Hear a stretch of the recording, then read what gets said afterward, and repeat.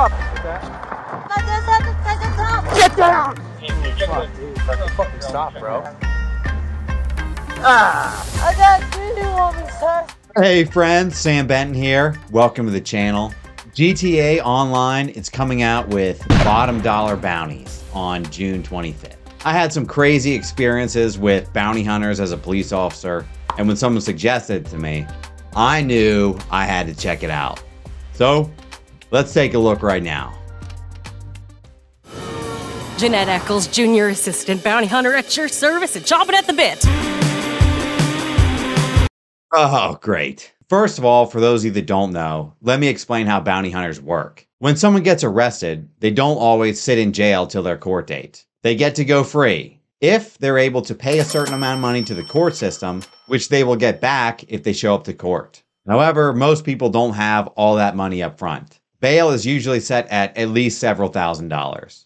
So they hire a bail bondsman who does have the money to pay the bail.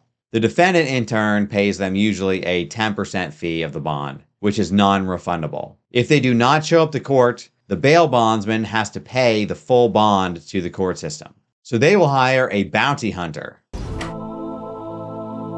Hi. We need a visit. You're under arrest! You're under arrest! Get your fucking mouth! Yee-haw! Come this mother. Come on, brother. Yeah. Take us both up at the same time. Where's my daughter going? Welfare, social services, crackhead.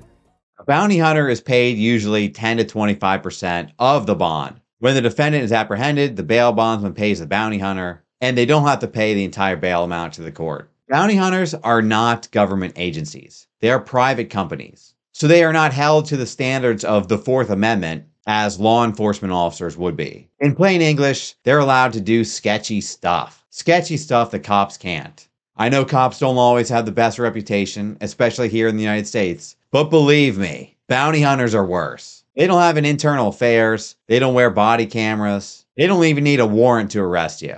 The list goes on and on. Anyway, police are allowed to help bounty hunters, and vice versa. But I know from experience, whenever a bounty hunter got involved, things got ugly. Licensing and training can be pretty limited for these guys. Or girls in this case. Every time a bounty hunter requested police assistance, a supervisor was required to respond to the scene. Remember this. Bounty hunters want to be cops, and cops want to be bounty hunters. By the way, my sergeant had that same tattoo. The price reflects our top-tier personnel. Top tier personnel. Let's take a look at this scene here. We got what looks like a orange jumpsuit on the ground, a machete, and some jail keys. By the way, keys to prison cells do actually look like that. Oh no, and we got an officer down there in the corner. Luckily, this is just a video game. This reminds me of the one guy that I've seen escape from prison. Have I ever told you that story before? Well, I'll tell you again. It was the job of the better behaved inmates to take the trash out every evening, escorted by several guards, of course. We had an inmate hide in one of the trash cans. When they took out the trash, he popped out of the trash can, grabbed the female officer's radio, threw it on the ground. Then he shoved her to the ground. The female corrections officer looked at the other two inmates and said, "Catch him!" They looked at each other like, "Hell no, that's not my job." Male officer came running after this guy, but it was too late. He had already scaled up the fence like Spider-Man. He threw himself up over the razor wire and ripped open his nutsack. Blood everywhere. He took off his jumpsuit covered in nutsack blood and threw it on the ground. He followed the tree line up north and then cut across the highway. We brought out the police dogs, but the only thing that they found was the jumpsuit covered in nutsack blood. We searched all night for this guy, couldn't find him. However, the next day, a citizen called in a suspicious subject. Bloody male subject was wandering around the Mondom Mall in Baltimore City. High on heroin, of course. And the fact that this guy was white didn't help him blend in either. Anyway, somebody had left their car unlocked the night before. He had simply opened the door and slept there overnight. Stole some change out of the center console, got a bus pass, and went down into the city. Found his favorite dealer, And yeah, the rest is history.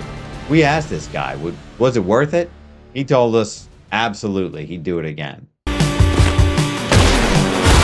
Yeah, baby. I'll tell you what, I am so glad that owning a rocket-propelled grenade is legal here in the United States. You just fill out a Form 1, do a little welding, and of course, pay a $200 fee. I am confident that citizens will always use their Second Amendment right to own a rocket-propelled grenade responsibly. Proud of you. It's not enough to just tell someone you're proud of them. You gotta give them a high five. Scientifically proven to increase trust and confidence. This even works if you're doing it in the mirror to yourself. You just look in the mirror, give yourself a high five, and say, Proud of you. yeah, all right. I'm okay with this. Sometimes you can't just put somebody in a cell. You gotta help them in there a little bit. You know, give them a bit of a shove. Nothing wrong with that. Just don't throw them on the ground, put them in a chokehold, shove your police baton up their butthole, and call them the N-word. But, of course, that's totally insane. No police officer would ever actually do that. Right? Oh my God. Don't tell me that a cop actually did that.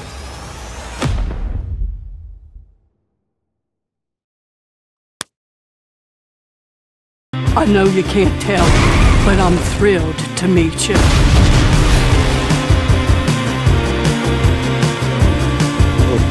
These police chases remind me of the old days, when the policies were a little different. I'm going to tell you a story here. Now, this was like 10 years ago, and I don't remember all the details, so some things could be off a little bit. We had a guy that either didn't come to a full stop at a stop sign or had a brake light out. I can't remember. But anyway, the cops got behind him for a traffic violation, and we chased him for miles, all across the Beltway, 695. Finally, he comes to a stop somewhere in Dundalk, pulls out a gun. The bullet ricochets and hits an officer.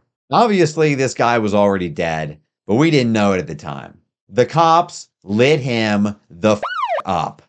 They must have shot him like 200 times. The worst part about it is they had surrounded him in a complete circle. So cops were shooting at this guy and at each other from all directions. It was an absolute nightmare. Ever since then, pursuit policies have been a little different. I actually went to look this incident up the other day, and I couldn't find it anywhere on the internet. So I guess this incident is just lost in the sands of time. What a shame. As always, a scary accurate representation of real life.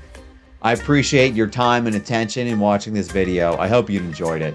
I'm Sam Benton, and I'll see you in the next one. Goodbye.